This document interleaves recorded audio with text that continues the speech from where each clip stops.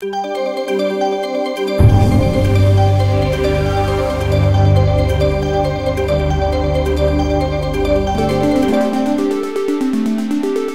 is a destiny launched by countless dreams, a beacon drawing the best and the brightest from the beginning.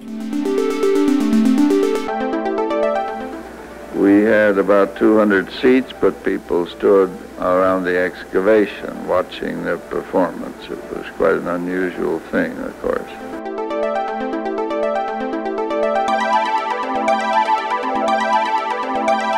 I mean, the biggest dreamer was Dr. Longmire. I mean, he came here as he was relatively young. He was in his late 30s.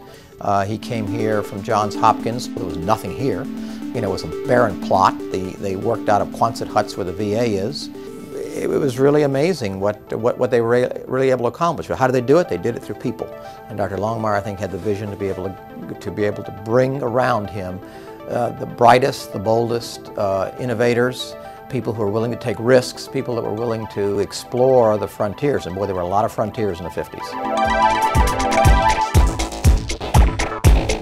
The fact that we're celebrating this 50th anniversary and that we have achieved so much here, I think, is one of the great American success stories. When everybody now talks about translational research and having science conducted that can be translated at the bedside, we were doing it 50 years ago. At that time, in 1955, it was radical thinking. And that's why this hospital has been so successful. That was the goal. That's how this university was founded, and that's what sustained it today. You know, we didn't have any patients, so I would make rounds in the evening, go over to a sparkling clean ward, a nurse in a very starched uniform and a cap. Good evening, Miss Brown. Good evening, Dr. Dignam. How are things on the service? Just fine, Dr. Dignam. Do you have any patients on the floor yet? No, we don't, Dr. Dignam.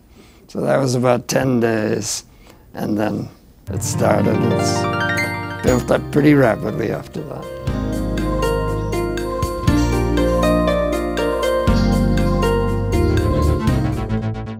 I was a student at UCLA. In 1955, I was diagnosed with the coarctation of the aorta, which is a narrowing of the aorta, and in my case, to the size of a pencil point.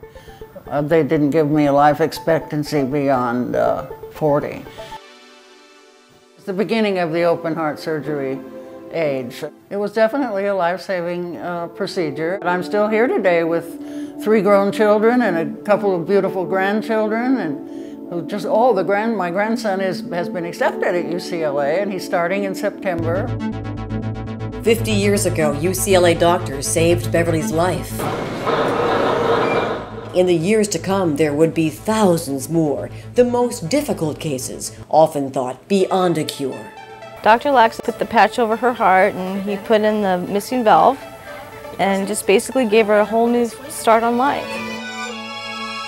Actually, they've saved his life 6 times. And not just nephrology, but cardiology and the ICU team, they are wonderful. They're lifesavers. They have specialists in every area that you could possibly imagine for children's orthopedic surgery, neurosurgery, everything you name it, they've got it here. I just want him to be able to enjoy life as a kid. You know, I want him to walk, run, play like his brothers and sisters do. I don't think that anybody could have envisioned when the medical center started that it would have reached the heights it's reached today. Every place that you go, we're cutting edge. That's why it's fun to be here. That's why I've loved being here. You weren't able to do this even last week. The greatest resource we have is our people. Grand ideas built UCLA. People were thinking in the beginning of the atomic era about how medicine could be revolutionized, how the resources of a great place like this could be directed, how good people could be brought into one place and work together in a very collaborative way to knock down some of the major barriers to better understanding of disease and to better treatment. And that's really happened over the past 50 years. Breakthrough after breakthrough, a half-century of headlines. a legacy of hope. This has been an entrepreneurial faculty. They have always been willing to go where others were afraid to go.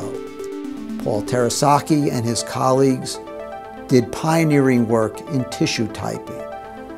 This gave rise to the ability to do human organ transplantation. It was one of the single most important events that occurred in modern medicine, and that happened at UCLA. UCLA now is the largest and best known transplant center in the world. UCLA physicians describe the symptom complex that we now know as AIDS. UCLA physicians developed what is known as the Guglielmi coil that has been life-saving in so many people with brain aneurysms. Doctors at UCLA developed another coil to retrieve blood clots deep within the brain, reversing the devastating symptoms of stroke.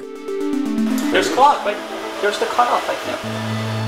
UCLA physicians have pioneered brain mapping. It's the conjoined twins, known as the two Marias. UCLA physicians performed a miraculous operation. I will go to their weddings.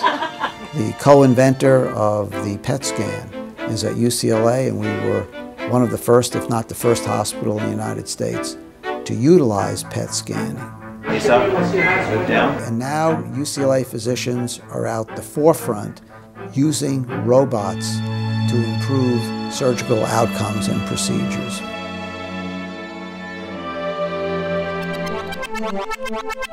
There's no question that UCLA is a leader in all of those areas. So hi Tim, how are you doing today? And as you know, we've been ranked as one of the top 5 medical centers in the country by U.S. World and News Report for many, many years.